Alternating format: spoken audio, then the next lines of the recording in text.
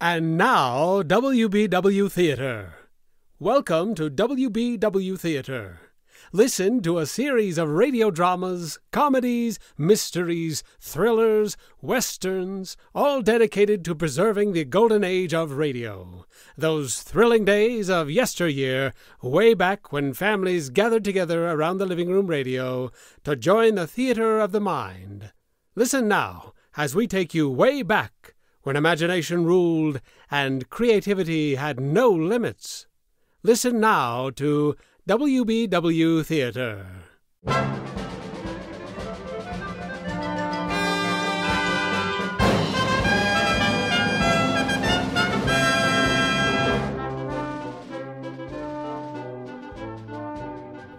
The Esso 5-Star Theater, tonight presenting Groucho and Chico Marx.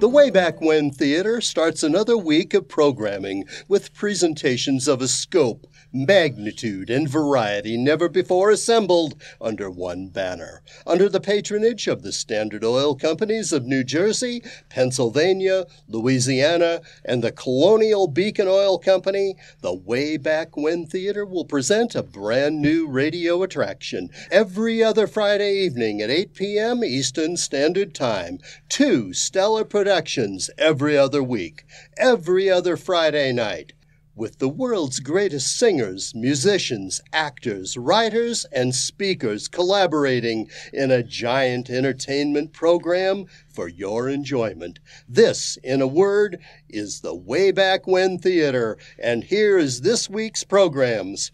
Tonight, the inimitable Nick Matthews and Ryan Kiernan, starring in Flywheel Shyster and Flywheel. And now for tonight's feature. Nick Matthews is here, ready for his role as Waldorf T. Flywheel, black mustache, horn-rimmed spectacles and all. There's Ryan Kiernan, too, looking just the way he does in the pictures, ready to portray Emanuele Ravelli, Italian accent and all. The orchestra is tuning up. The overture is about to begin.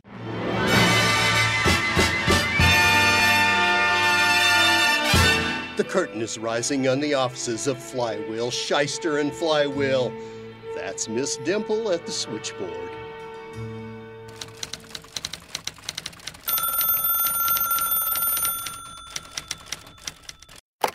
Law offices of Flywheel, Shyster, and Flywheel. No, Mr. Flywheel isn't in. He's in court, trying your husband's case. Uh-huh. Just a second. Here he is. Oh, Mr. Flywheel, here's Mrs. Watson on the phone. Good, I was just going to call her. Hello, Mrs. Watson, how are you? That's fine. Your husband? Oh, yes, I meant to tell you. He got 5 years in prison. But don't worry, Mrs. Watson, I've got a very pleasant surprise for you. I'm going to knock 10% off my bill. Goodbye. Miss Dimple, put down that telephone book. This office is no place for a bookworm. Yes, Mr. Flywheel. Any mail this morning? Yes, there's a letter from the typewriter company. They say you haven't paid for the typewriter yet. Why should I pay for the typewriter? You're the only one who uses it. But, Mr. Flywheel, Never mind. Take a letter to those cheap chiselers. Gentlemen, I never ordered that typewriter. If I did, you didn't send it. If you sent it, I never got it. If I got it, I paid for it. And if I didn't, I won't. Best regards. Anything else, Mr. Flywheel? Yes, love and kisses. But don't send them. They're for you. And now, take a letter to the Peerless Building Supply Company. Gentlemen, I refuse to accept a penny less than $50 for the electrical fixtures in my office. In case I do not hear from you, I shall conclude that you do not wish to pay more than $12. So in order to lose no time, I shall accept the $12. But, Mr. Flywheel, you can't sell those fixtures. They belong to the landlord. Well, he ought to be glad I'm only selling his fixtures so I can pay for his rent. Say, tell that assistant of mine to wrap up the chandelier. Mr. Ravelli? He isn't in yet. Well, when he comes in, you better tell him to take out more fire insurance. I'm going to fire him on Saturday. Why, here he comes. Hello, Mr. Ravelli. Hello, Miss Dimp. Hello, boss. Ravelli, do you realize you're on half an hour late? I couldn't help it, Mr. Flywheel. I fell down a whole flight of stairs. Well, does you take a half hour to fall down one flight of stairs? Anyway, I don't believe that story. All right, if you don't believe that story, I'll tell you another one. I came in late because I had a little money trouble at our house. Money trouble? Yeah, my little brother, he swallowed a nickel. Really? What did you do? Well, next week's his birthday anyway, so I let him keep the nickel. Hey, stop jabbering and clean out my desk. I cleaned out the desk yesterday. That's where I got the nickel. Come in. Ravelli, I'm going into my private office. When I come back, I don't want to catch you loafing. All right, if you don't want to catch me loafing, you better whistle before you come out. I said come in. Mr. Ravelli, I think he's selling something. Well, well, well, just what I like to see. A busy little office with bright, smiling Shut up. Excuse me, you see, I represent the Excelsior House-to-House Merchandise Company. Well, there's nobody there by that name. This is Flywheel's office. You don't understand. If you'll just give me a moment of your time, I'd like to show you a few choice values in neckties, safety razors, hair tonic. Say, let me tell you about this tonic. It's the real thing. All right, give me a taste. No. Now, before I began using this tonic, my hair was getting pretty thin. But it don't look so fat now. Oh, you just try it once. We guarantee every bottle. Oh, the bottle, she looks all right, but I think the stuff inside is no good. Hey, how much for that necktie? Now you're talking. I'm going to sell you that tie for $1. $1? Yes, brother. And it's a steal at that price. Well, if I'm going to steal it, I can get it for nothing. $1 and the tie is yours. Why, I paid 95 cents for it myself. Well, if you paid only 95 cents, why should I pay you $1? Well, the nickel's my profit. You know, I've got a wife to support. You think I'm going to help support your wife? Nobody supports my wife, not even me. I'll tell you what. You leave the necktie, I'll send you 95 cents care of Woodland Cemetery. Woodlawn Cemetery? That's not my address. Well, it will be by the time I send you the 95 cents. Some joke, eh? I can see that I'm wasting my time here. Well, it took you long enough to find it out. Oh, goodbye. Did I hear someone come in? Yeah, a wise guy. He wanted a nickel for his wife. A nickel for his wife? Well, that sounds cheap enough. Was she good looking? All right, come in. Mr. Flywheel, permit me to introduce myself. I'm Bertram T. Bardwell. I suppose you've been hearing about my charity work and my fight against crime? Oh, yes, I've been hearing about you for a number of years, and I'm getting pretty sick of it, too. I happened to be in court this morning when I heard your thrilling address to the jury sent the man to prison for 5 years, where he belongs. My speech sent him to prison. That's a good one on the jury. I was defending that guy. Just a moment, Mr. Flywheel. Let me ask you a question. Hey, I got a question, too, boss. What animal likes dirt, always plays in the mud, and eats anything? I know, Ravelli. It's you. Well, somebody told you. Mr. Flywheel, my organization is waging an intensive fight against crime in this city, and I feel that you're a man who can help us drive the crooks out of town. Hey, why should we drive them out? Let them walk. Nice work, Ravelli. You see, gentlemen, my committee is determined to rid the city of public enemy number 1, Big Joe Crookley. Although Crookley himself is in hiding, he is a crime organized like a big business. In fact, some of his gangsters have an office only 2 doors from here. Bardwell, you came to the right man. There isn't enough room in this town for gangsters and me, Waldorf T. Flywheel. That's why we're putting up a big hotel in the spring. Boss, you leave it to me. Ravelli's pretty smart. I go next door and tell them gangsters to move. An excellent idea, Ravelli, but wait a minute. You've got your hat on wrong. Well, I don't know which way I'm going yet. And say, if you see my brother, tell him to wait. I don't know your brother. I never thought of that. All right, then tell him not to wait. Goodbye. Mr. Flywheel, I can see you're a man of action. Sometime later, I'd like to interest you in charity work, too. Charity work? Bardwell, I'm not the kind of fellow who likes to talk about his good deeds, but it may interest you to know that I've been sending pretty large-sized checks to various charities, and not even the charities know that the money came from me. But, Mr. Flywheel, I don't understand. Couldn't they tell by the name on the checks? No, that's how modest I am. I didn't even sign the checks. Why, Mr. Flywheel, what's this? Somebody just put a note under the door. Well, pick up the door and get it. It says, why, good heavens, it's from Crookley's gangsters. They've kidnapped Mr. Ravelli for meddling in their affairs. They kidnapped him? Listen to this. Unless you send us $10,000, we will kill Emmanuel Ravelli. They'll kill him? Mr. Flywheel, what are you going to do? Keep cool, Bardwell. Miss Dimple, take a letter to Big Joe Crookley. Dear Joe, received yours of the 5th instance, in which you state that unless I send $10,000, you will kill Ravelli. I haven't got the money, but the proposition sounds very attractive. Send further details.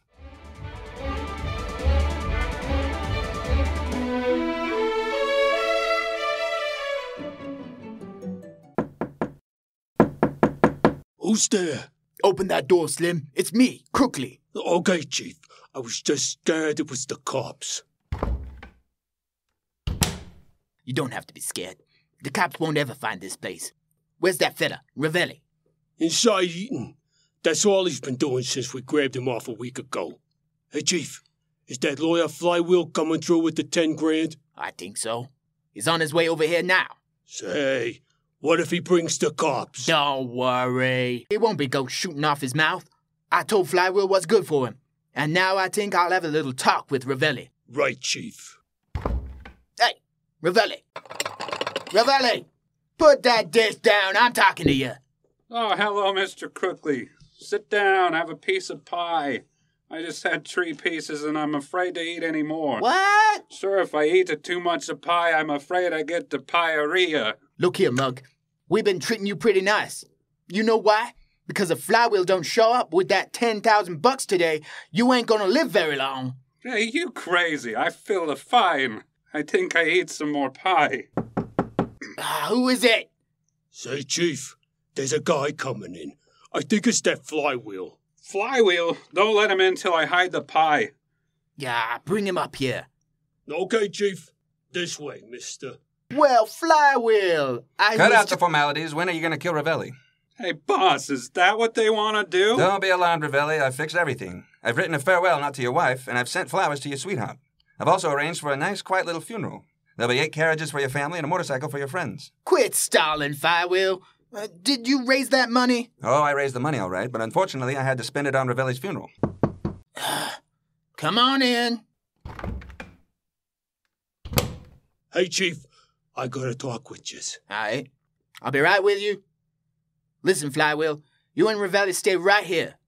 Come over here, Slim. What is it? Chief, Butch just called and said we better lay low on these guys. The cops is all steamed up about kidnapping, and they kinda suspect you. Okay. I'll try to grab off the dough and throw them both out. Yeah, maybe you better, Chief. Look here, Flywheel. Forget that 10 grand. You give me $5,000 and Ravelli can leave here. Sure, I like to leave here. It's a very nice house to leave in. Well, what about that 5,000? 5,000. Crookley, can you make it 3,000? All right. I'll make it 3,000. That's talking Crookley. Now, if you'll make it 2,000, I'll make it 1,000. I haven't got the 1,000 in cash, but I'll give you my note for 30 days. And if it isn't paid by then, you can keep the note. Listen, you guys. I'm gonna give you exactly 5 minutes to make up your minds. When I come back, you're either gonna fork over the dough, or it'll be curtains for both of you. Get me? Curtains for both of you. Now, think fast. Boss, we're in a tight fix. What are we gonna do? First, Ravelli, I think I'll have a piece of that pie. Take some for yourself. Thanks, boss. I'm full. Well, put some in your pockets. They're full, too. It's Crookley. Crookley? He's probably bringing us the curtains. Better hurry up, you guys. You've got just 2 minutes. Ravelli, I've got to give this a lot of thought. Hey, boss, I got an idea. Be quiet. I can't hear myself talk. That's all right. You ain't messing anything. Say, it's cold in this room. It is kind of chilly. See what the thermometer says. You know, you can't believe that thermometer. One day it's 60, and the next day it's a 65. It's a no good. Well, the thermometer ought to be kept at 70. I can fix that easy. I just light a match under it. Watch. Ravelli, be careful of those draperies. Hey, boss, they're burning. Oh, boy, look at that fire. Oh, Crookley. What do you want? Can I use your telephone? You think I'm crazy? Answer my question first. Can I use your telephone? And let you call the cops, I suppose? Not at all. I just wanted to call the fire department and ask them where the nearest alarm box is. Crookley, I don't want to seem like an old gossip, but your house is on fire. What's that? What have you guys been up to? Slim! What's up? What's wrong? Quick! Bring some water! You can make mine ginger ale. Hey, I know a good song about pie. Good pie forever.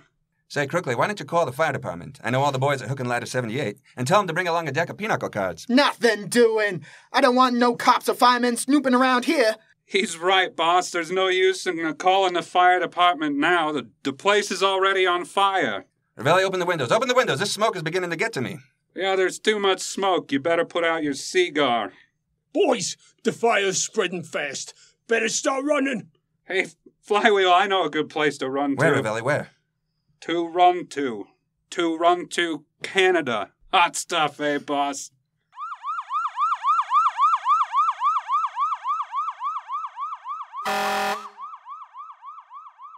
Slim!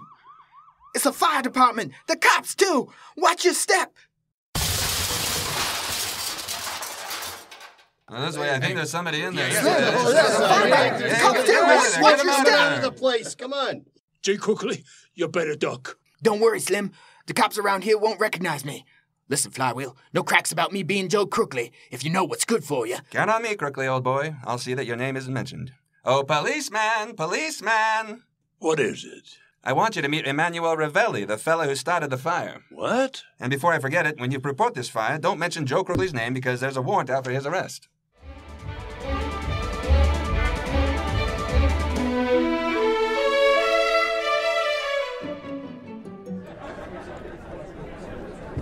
Silence in the court. His Honor the Judge. Everybody rise. Hear ye, hear ye, hear ye. The municipal court is now in session and stands until adjournment. What's the next case, clerk? It's the preliminary hearing. Your Honor, in the case of Joseph Big Joe Crookley, charged with the kidnapping of Emmanuel Ravelli. Proceed with the hearing. Your Honor, please. One moment. What is it, Mr. Bardwell? Your Honor, I'd like to say a few words in behalf of the Citizens Committee Against Crime. Of course, Mr. Bardwell. Well, my organization regards this case as tremendously significant and wants to commend Mr. Flywheel here in open court for his noble, fearless, public-spirited activities in bringing that archenemy of the people, Joe Crookley, to justice. Thanks, folks, thanks. I've waited and struggled a long time for this honor. Why, I began life as a barefoot boy. Oh, that's a nothing, boss. When I was born, I was naked. Gentlemen, the court wants this case to proceed. Very well, Your Honor. If you and Ravelli will keep your traps shut, I'll proceed. As I was about to say before the judge horned in, when I was a wee bit of a tot, I was left an orphan. You was left an orphan. What'd you do with it? Mr. Flywheel, the court must ask you to sit down. Now, Mr. District Attorney, proceed with the hearing.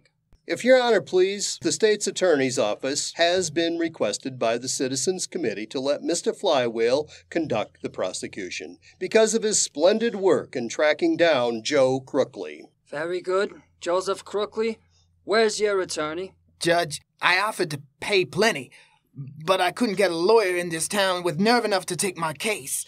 I offered to pay as high as $5,000. Just a minute, Your Honor. I'm talking not now as Flywheel, the lawyer, but as Flywheel, the man, the defender of human rights. In a court of justice, Your Honor, every man has certain inalienable rights. Every man has a right to advice and counsel of a lawyer, especially if he has $5,000.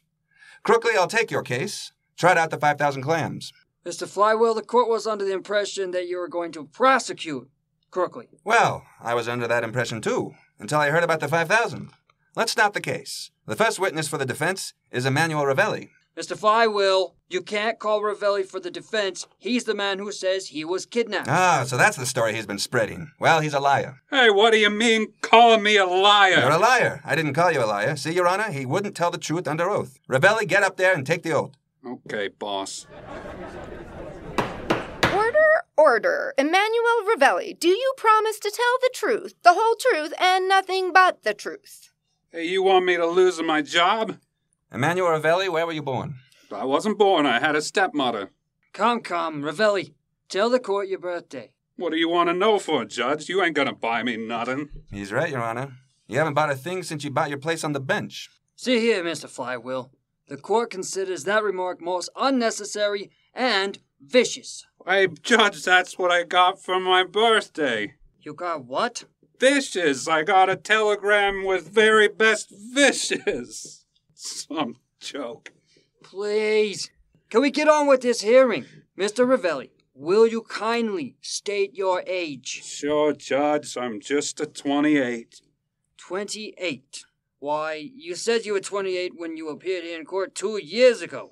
Well, when Ravelli says something in court, he sticks to it. There you are, Your Honor. I guess that'll hold you for a while. I make a motion that you dismiss the charges against my client. Motion denied.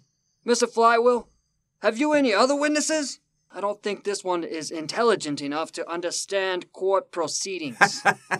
Did you hear that, Ravelli? Your Honor, just to show you what a fool you're making of yourself, I'm going to give my witness an intelligence test. Ravelli, what's the first letter of the alphabet? Give me a hint. Ravelli, is that question so hard for you? No, the question's easy, but the answer's hard. All right, I'll try another one. Where was the Declaration of Independence signed? At the bottom! Right! The court cannot help but regard all this as irrelevant and immaterial. Mr. Flywheel, you now claim that Crookley did not kidnap Ravelli. How is that Crookley was found at the same scene of the crime where he was holding Ravelli prisoner? Frankly, Judge, that's got me kind of puzzled, too. Say, maybe it was Ravelli who kidnapped Crookley. Silence! Silence in the court! Your Honor, in a case as important as this, we cannot be swayed by our emotions. Nothing matters but hard, cold facts. Remember, I, too, have a baby. I met her in a dance hall. And, Your Honor, I couldn't go home and face my baby if I felt that I was defending a guilty man. Just a moment, Mr. Flywheel. The prosecution hasn't been heard from yet. Do you expect to talk much longer? Certainly. The longer I talk, the longer my client stays out of jail. Your Honor, Joe Crookley is really a fine boy at heart. He's very good to his family. He never goes home. Why, for a whole year, he didn't talk to his wife. And why didn't he talk to his wife? Because he didn't want to interrupt her. Your Honor, I demand a habeas corpus. A habeas corpus? You needn't be embarrassed, Judge. I don't know what I mean either. Mr. Flywheel, you've wasted enough of the court's time. Mr. District Attorney, call your witness. Your Honor, the state has been surprised in this case. We had counted on Emmanuel Ravelli as our witness, and since he shifted to the defense, I'm afraid we have no case. In that event, I am forced, much against my will, to dismiss the charges and release the defendant. Joseph Crookley, you may go. Thanks, Judge. So long there, Flywheel. Judge, he's leaving the courtroom. Bring him back. Bring Crookley back? What for? He owes me $5,000. Oh, you crazy, boss. We owe him $5,000. We owe him $5,000? Sure, he had $10,000 in his pocketbook. Well? Well, I got his pocketbook.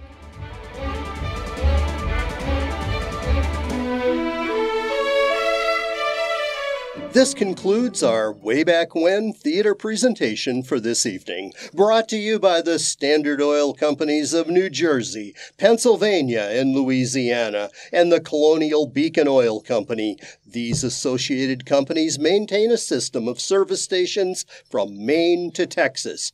Don't forget about tomorrow night's Way Back When theater presentation. It will be a great treat for music lovers.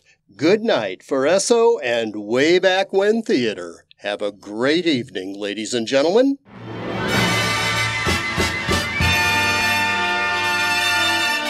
Join us again as we bring you exciting thrills and adventure, rip-roaring comedy, and shoot-'em-up westerns and gangbusters. Next time, when your imaginations will be invited into the theater of the mind that is WBW Theater.